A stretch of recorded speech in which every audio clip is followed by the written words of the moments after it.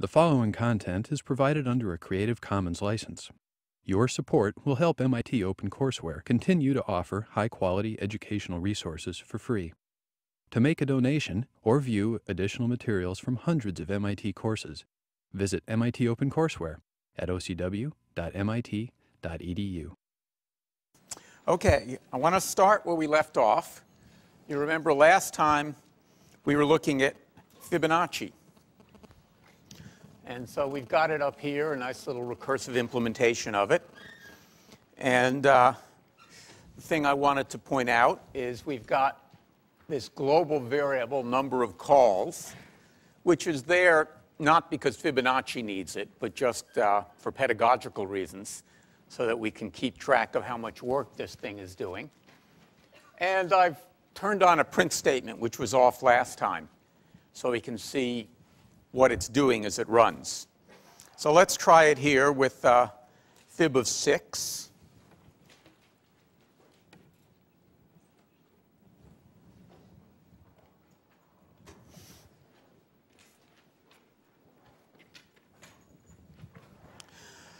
So, as we would hope, fib of 6 happens to be 8. Is that right? Is that right, everybody? Should fib of 6 be 8? I don't think so. Right? So first thing we should do is scratch our heads and see what's going on here.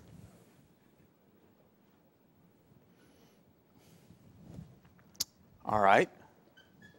Let's look at it. What's happening here? This is your morning wake-up call.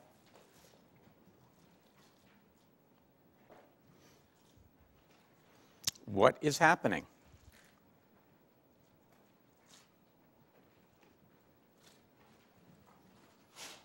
Yes? You're returning n instead of 1, and so when you call fib of 0, it returns 0 instead of 1. See if I can get it all the way to the back. No, I can't. That's embarrassing. All right. So if n is less than or equal to 1, return n. Well, that's not right, right? What should I be doing there? Because fib of 0 is what? 1. So let's fix it.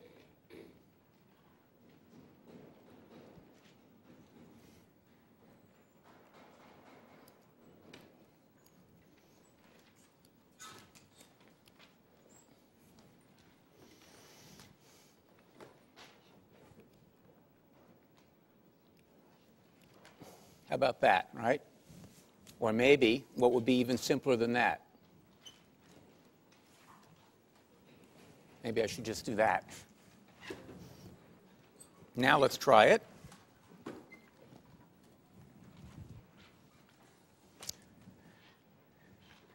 We feel better about this? We like that answer? Yes? No?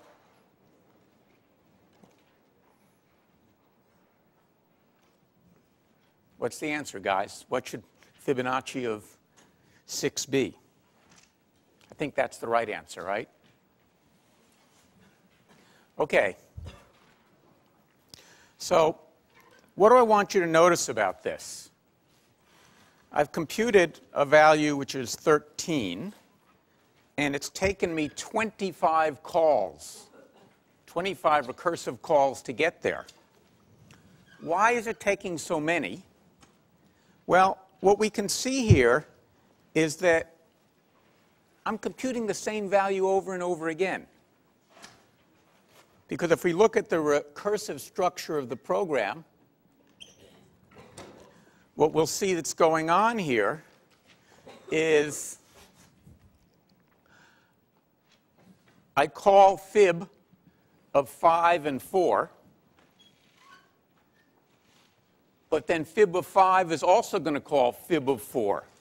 So I'm going to be computing it on those branches. And then it gets worse and worse as I go down. So if I think about computing fib of 0, I'm going to be computing that a lot of times. Now, fortunately, fib of 0 is short. But the other ones are not so short. And so what I see is that as I run this, I'm doing a lot of redundant computation, computing values whose answer I should already know.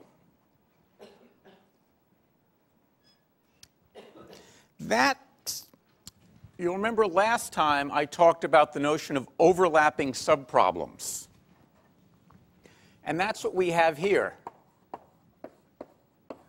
As with many recursive algorithms, I solve the bigger problem by solving a smaller instance of the original problem. But here there's overlap. The instant, unlike binary search, where each instance was separate, here the instances overlap. They share something in common. In fact, they share quite a lot in common. That's not unusual. That will lead me to use a technique I mentioned again last time called memoization.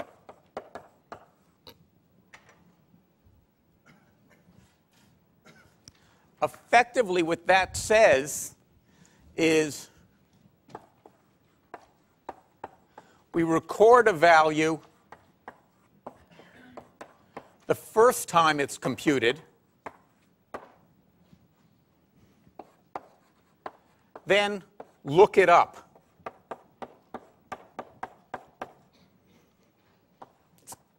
The subsequent times we need it. So it makes sense. If I know I'm going to need something over and over again, I squirrel it away somewhere and then get it back when I need it. So let's look at an example of that.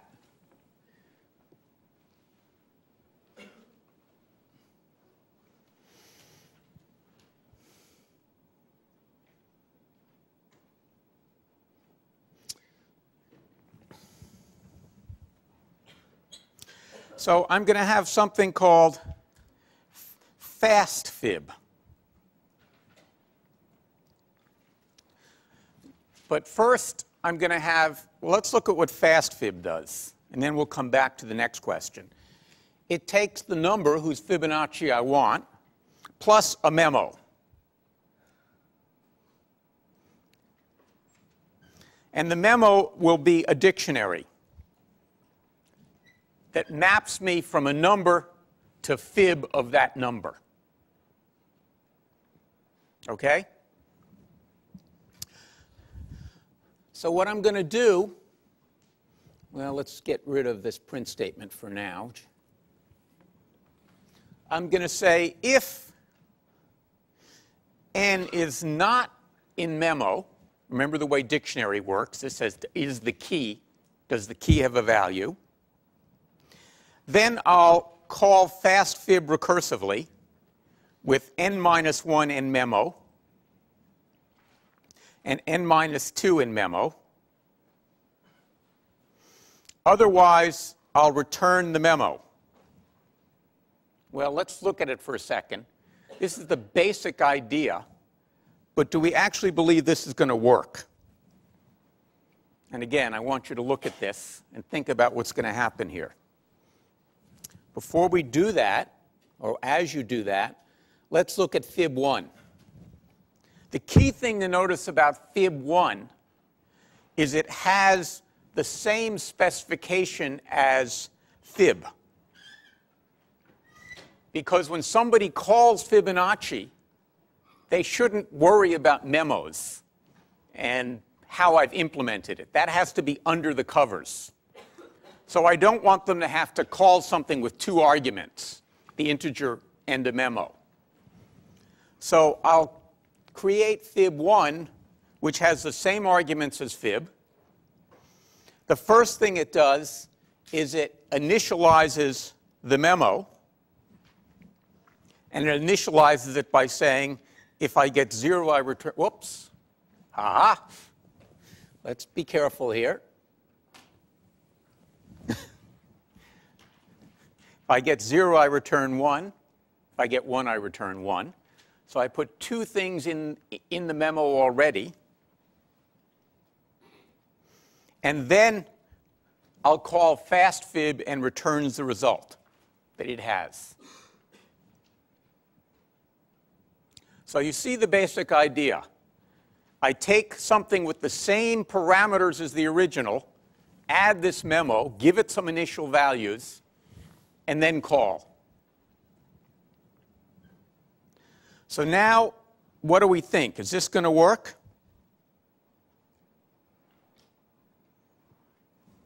Or is there an issue here? What do you think? Think it through.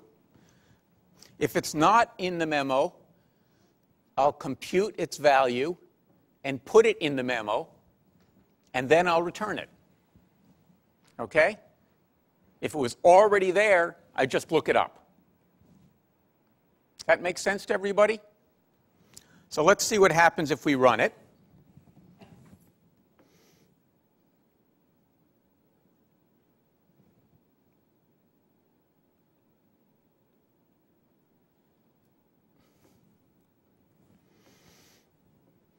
Well, actually, let's turn the print statement on since we're doing it with a small value here.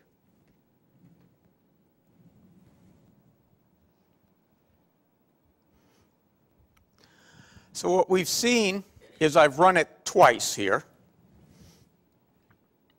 When I ran it up here with the old fib, and we printed the result, and I ran it with fib 1 down here, the good news is we got 13 both times. The even better news is that instead of 25 calls, it was only 11 calls.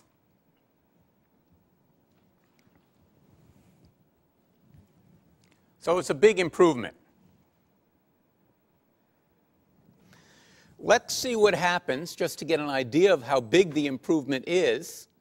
I'm going to take out the 2 print statements.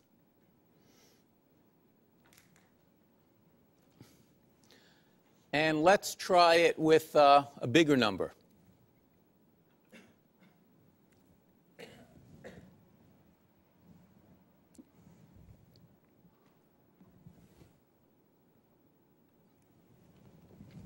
It's going to take a little bit. Well, look at this difference.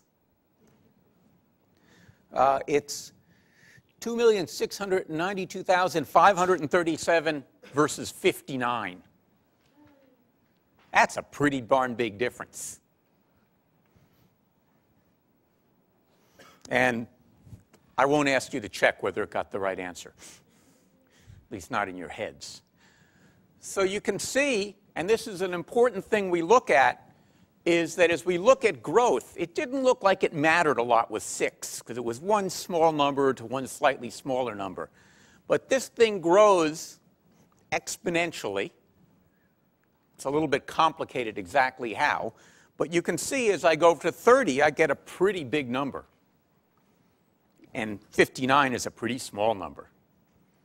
So we see that the memoization here is buying me a tremendous advantage. And this is what lies at the heart of this very general technique called dynamic programming. And in fact, it lies at the heart of a lot of useful computational techniques where we save results. So if you think about the way something like, say, MapQuest works, and last week in recitation you looked at the fact that the shortest path is exponential. Well, what it does is it saves a lot of paths. It kind of knows people are going to ask, how do you get from Boston to New York City? And it may have saved that. And if you're going from Boston to someplace else where New York happens to be on the way, it doesn't have to recompute that part of it. So it saved a lot of things and squirreled them away. And that's essentially what we're doing here. Here we're doing it as part of one algorithm. There, they're just storing a database of previously solved problems and relying on something called table lookup, of which memoization is a special case. But table lookup is very common. When you do something complicated, you save the answers, and then you go get it later. I should add that in some sense, this is a phony straw man, Fibonacci. Nobody in their right mind actually implements a recursive Fibonacci the way I did it originally. Because the right way to do it is iteratively, and the right way to do it is not starting at the top, but starting at the bottom. And so you can piece it together that way. But don't worry about it. It's not, I'm just using it because it's a simpler example than the one I really want to get to, which is knapsack. OK, people get this? And see the basic idea and why it's wonderful. All right. Now, when we talked about optimization problems in dynamic programming, I said there were two things to look for. One was overlapping subproblems, and the other one was optimal substructure.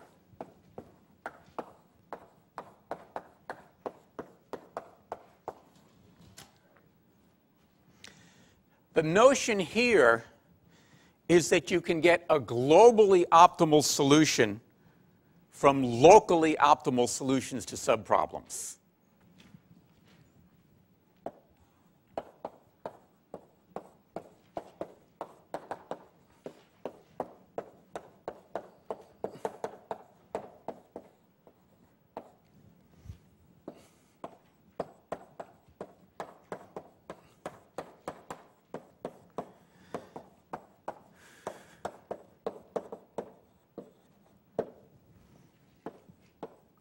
This is not true of all problems.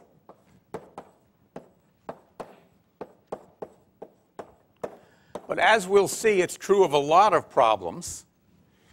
And when you have an optimal substructure and the local solutions overlap, that's when you can bring dynamic programming to bear. So when you're trying to think about, is this a problem that I can solve with dynamic programming, these are the two questions you ask. All right, let's now go back and instantiate these ideas for the knapsack problem we looked at last time, in particular for the 0-1 knapsack problem. So we have a collection of objects. We'll call it A. And for each object in O, we have a value. In A, we have a value. And now we want to find the subset of A that has the maximum value subject to the weight constraint. I'm just repeating the problem. Now, what we saw last time is there's a brute force solution. As you have discovered in a recent problem set, it is possible to construct all subsets of a set. And so you could construct all subsets, check that the weight is less than the weight of the knapsack, and then choose the subset with the maximum value, or a subset with the maximum value. There may be more than one, and you're done. On the other hand, we've seen that if the size of A is n, as to say we have n elements to choose from, then the number of possible subsets is 2 to the n. Remember, we saw that last time looking at the binary numbers. 2 to the n is a big number. Now, maybe we don't have to consider them all because we can say, oh, this one is going to be way too big. It's going to weigh too much. We don't need to look at it. But it'll still be order 2 to the n. If n is something like 50, not a big number, 2 to the 50 is a huge number. All right. So let's ask, is there an optimal substructure to this problem that would let us tackle it with dynamic programming? And we're going to do this initially by looking at a straightforward implementation based upon what's called a decision tree.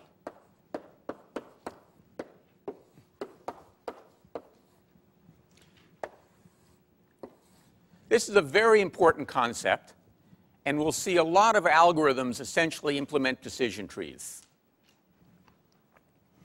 Let's look at an example. Let's assume that the weights, and I'll try a really small example to start with, are 5, 3, and 2, and the values, corresponding values are 9, 7, and 8. And the maximum, we'll say, is 5. So what we do is we start by considering for each item whether to take it or not.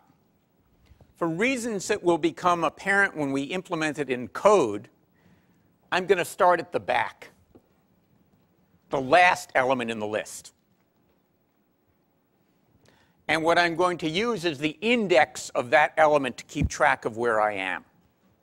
So I'm not going to worry whether this item is a vase or a watch or a painting. I'm just going to say it's the nth element, where nth is somewhere between 0 and 2 in this case. And then we'll construct our tree as follows. Each node, well, let me put an example here. The first node will be the tuple 2, 5, and 0.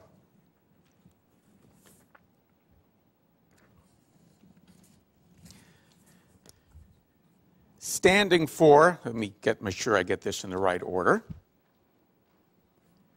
Well, the index, which is 2, the last element in this case. So that's the index. This is the weight still available. Can you see that in the shadow? And this is the value currently obtained. So I haven't included anything. Means I have all 5 pounds left, but I don't have anything of value. Now, the decision tree, if I branch left, it's a binary tree, this is going to be don't take. So I'm not going to take the item with an index of 2. So that means this node will have an index of 1, the next item to be considered. I still have 5 pounds available, and I have 0 value.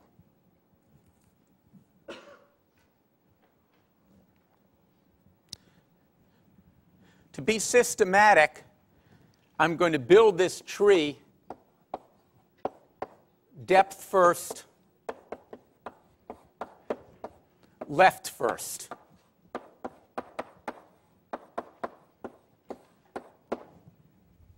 At each node, I'm going to go left until I can't go any further. So we'll take another don't take branch here. And what is this node going to look like? Pardon? 0, 5, 0. And then we'll go one more, and I'll just put a minus indicating I'm done. I can't look below that. I still have 5 pounds left, and I still have 0 value. The next thing I'm going to do is backtrack.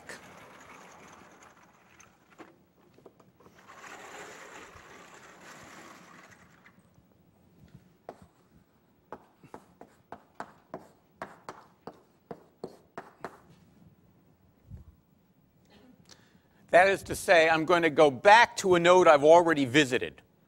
Go up the tree 1. And now, of course, the only place to go is right. And now I get to include something. Yay! And what does this node look like?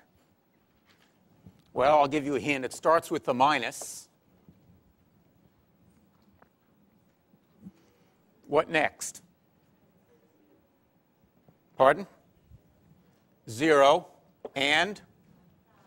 Pardon? 5. All right. So far, this looks like the winner. But we better keep going. We backtrack to here again. There's nothing useful to do. We backtrack to here. And we ask, what do we get with this node? 0, 3. Somebody? Louder. 2. And then? Pardon? There's a value here. What's this value? I've included item number 1, which has a value of 7, right?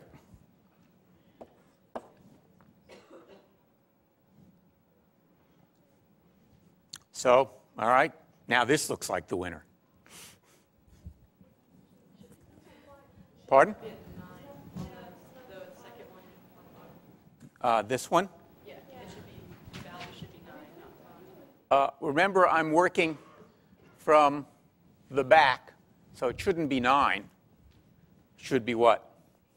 Item 0, you're right. Item 0 is 9. Thank you. Right, you are.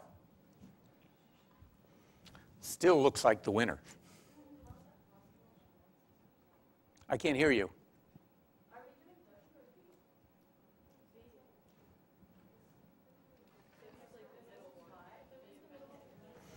Let's be careful about this. I'm glad people are watching. All right, so we're here, and now we've got 5 pounds available. That's good, and we're considering item number 0, which happens to weigh 5 pounds. So that's a good thing. So it's the last item to consider. If we include it, we'll have nothing left, right? Because we had 5 and we're using all 5. So that will be 0. And its value is 9. So we put one item in the backpack, and we've got a value of 9. Anyone have a problem with that? So far, so good?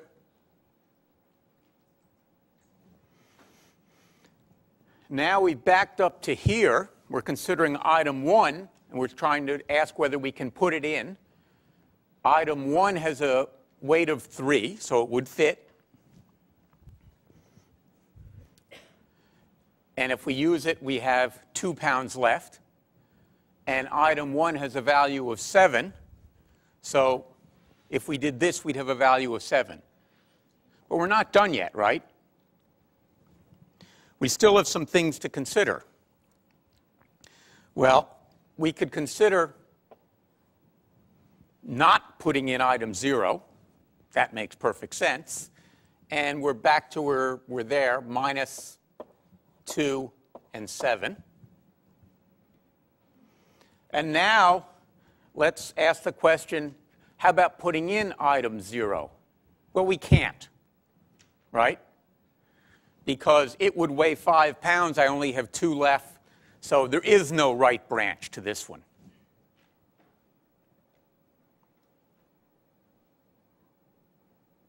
So I'm making whatever decisions I can make along the way. All right, let's back up to here. And now we're going to ask about taking item 2. If we take item 2, then, well, the index after that will, of course, be 1. And the available weight will be 3. And the value will be 8, right? All right, now we say, can I take item 1? Yeah, I can. It only weighs 3, and I happen to have 3 left. So that's good. Whoop, don't take it. Right, sorry. This is the don't take branch. So I go to 0, 3, 8. And then I can do another don't take branch. And this gets me to what? Minus 3, 8. I'll now back up. And I'll say, all right, suppose I do take item 0. Well, I can't take item 0, right? Weighs too much. So don't have that branch. Back up to here. Say, all right, can I take item 1? Yes, I can. And that gives me what?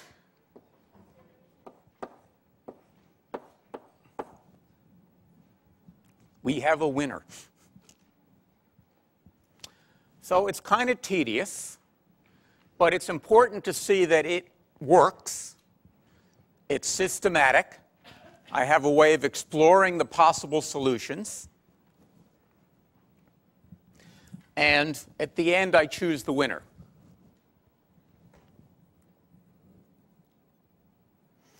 What's the complexity of this decision tree solution?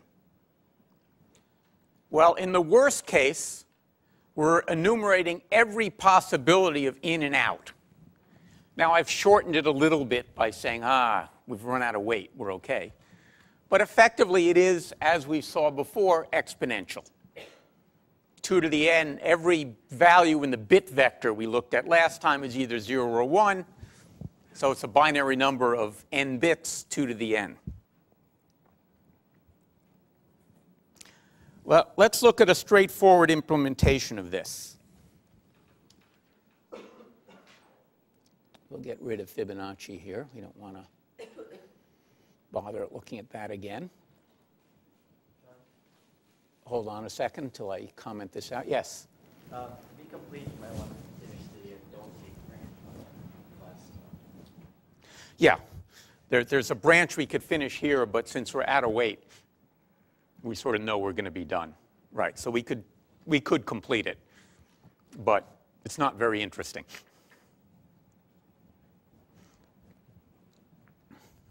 But yes, we probably should have done that.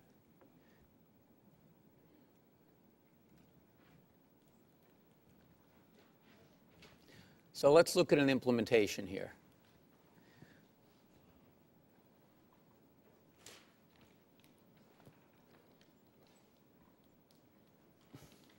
Whoops. You have this on these on the handout, by the way.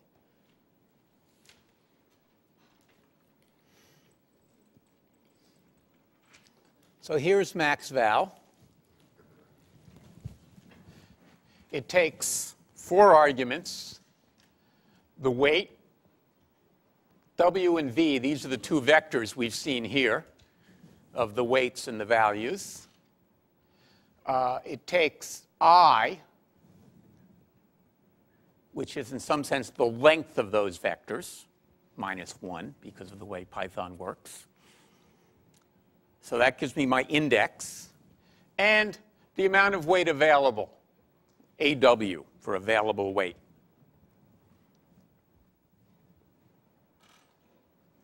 So again, I put in this num calls, which you can ignore.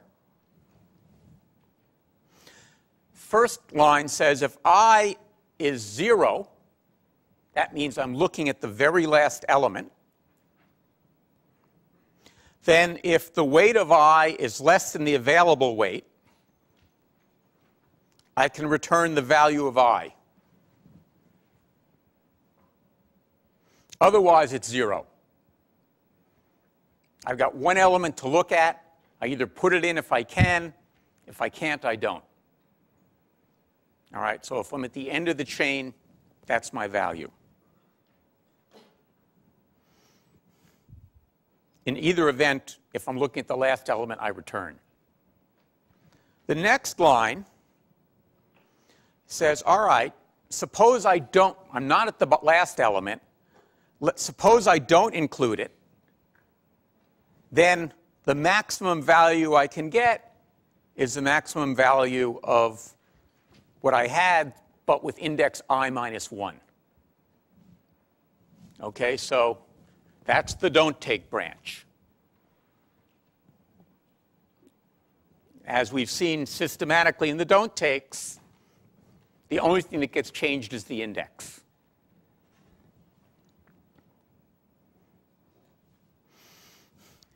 The next line says if the weight of I is greater than AW, well, then I know I can't put it in. So I might as well return the without I value I just computed. Otherwise, let's see what I get with I. And so the value of with I will be the value of I plus whatever I can get using the remaining items and decrementing the weight by the weight of I. So that's exactly what we see as we go down the right branches.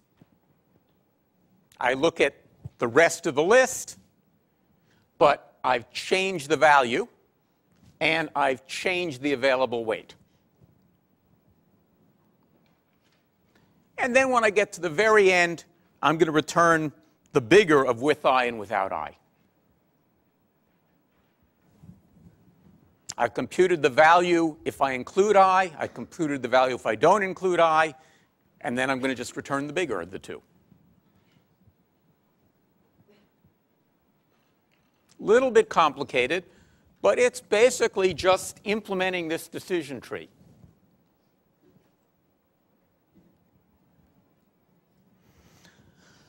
Let's see what happens if we run it. Well, what I always do on anything like this is the first thing I do is I run it on something where I can actually compute the answer in my head. So I get a sense of whether or not I'm doing the right thing. So here's a little example.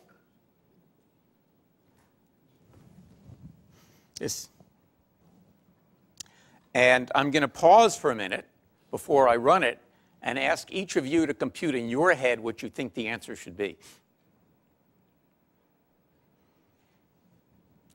This is in line with what I said about debugging. Always guess before you run your program what you think it's going to do. And I'm going to wait until somebody raises their hand and gives me an answer.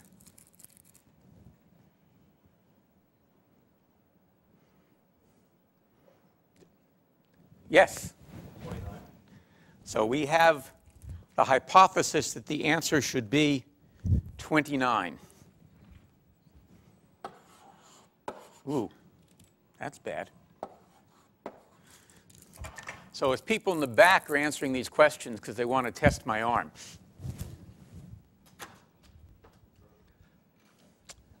The camera probably didn't catch that, but it was a perfect throw.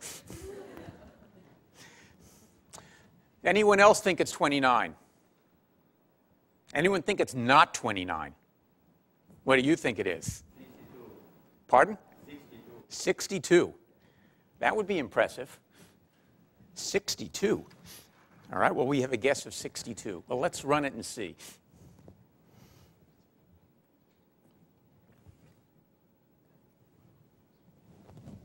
$29 it is. And it made a total of 13 calls. It didn't do this little optimization I did over here. But it gives us our answer.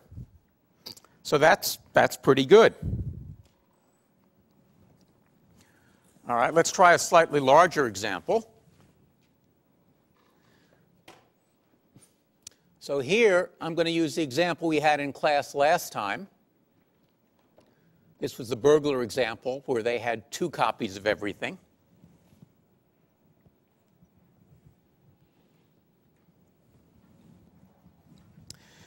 Here, it gets a maximum value of 48 and 85 calls. So we see that I've doubled the size of the vector, but I've much more than doubled the number of calls. This is one of these properties of this kind of exponential growth. Well, let's be really brave here And let's try a really big vector. So this particular vector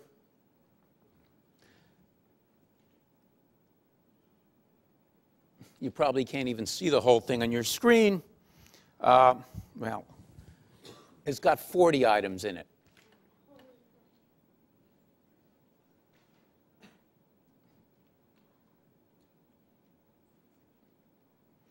Let's see what happens here.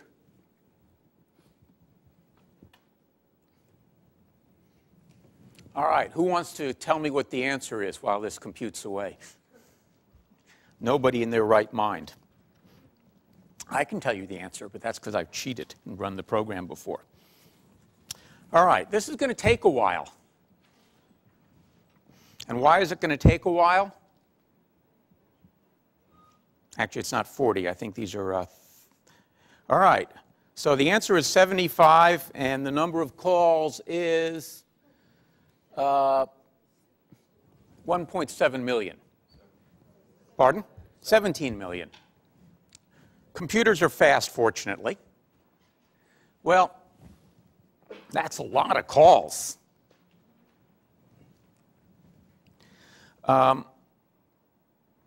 Let's try and figure out what's going on, but let's not try and figure out what's going on with this big example, because we'll get really tired.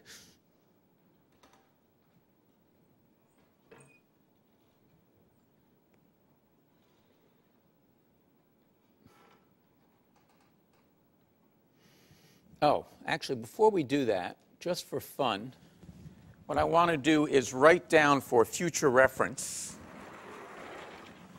as we look at a fast one, that the answer is 75. And Eric, how many calls? 240,000. All right. We'll come back to those numbers.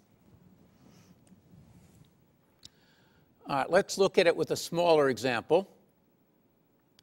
We'll look at our example of 8. That we've looked at before. And we'll turn on this print statement. Ooh, what was that?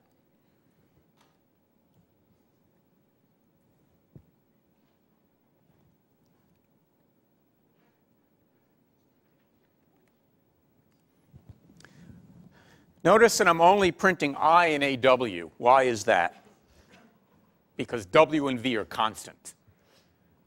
I don't want you to print them over and over again.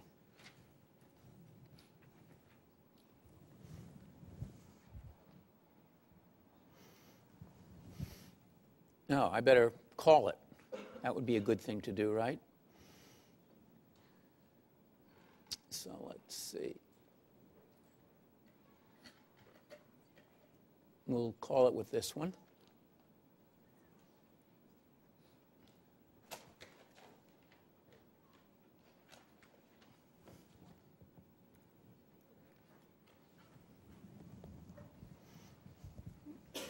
Well,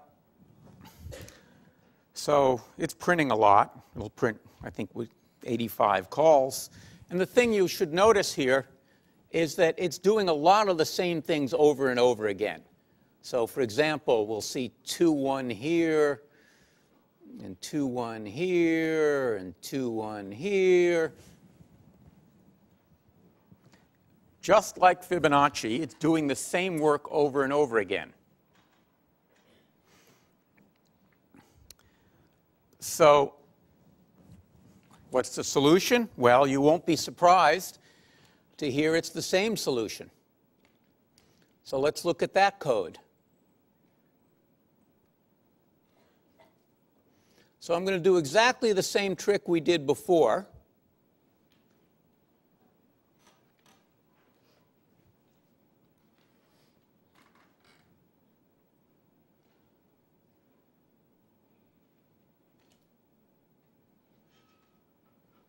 Whoops, I don't want to be doing Fibonacci.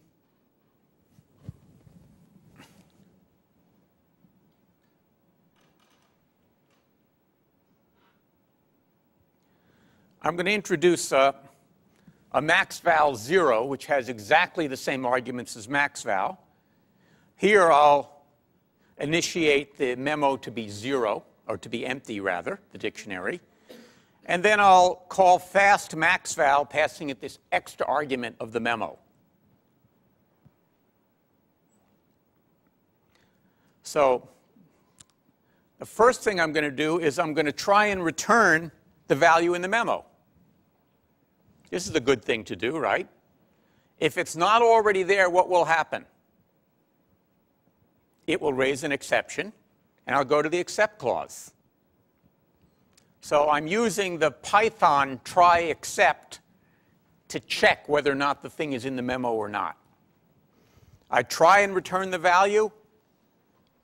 If it's there, I return it. If not, I'll get a key error. And what do I do if I get a key error?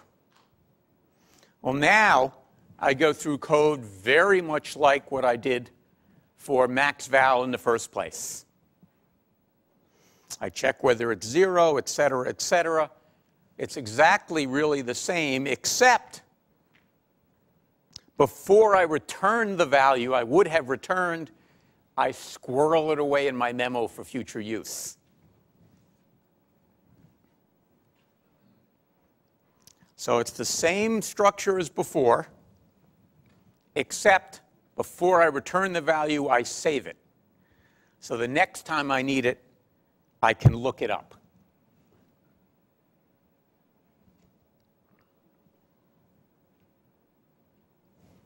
Let's see if it works.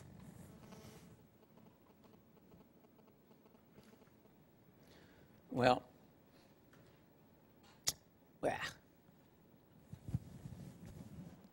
let's do a small example first.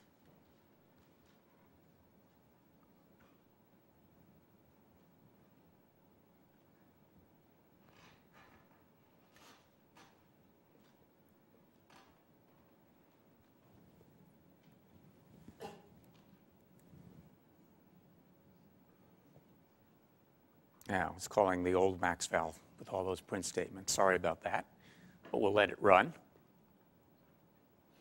Well, it's a little bit better. It got 85, the same answer, but 50 calls instead of 85. But let's try the big one, because we're really brave. So here's where we had 30 elements and a maximum weight of 40.